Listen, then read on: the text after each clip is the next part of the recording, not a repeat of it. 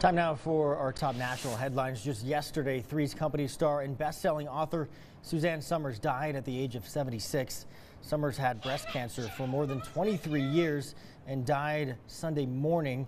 Her husband, son, and other immediate family were with her by her bedside in Palm Springs, California when she died.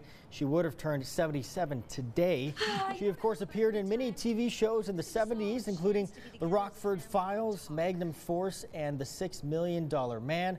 But her most famous role came with Three's Company, which aired from 1977 until 1984, though her exact participation ended in '81.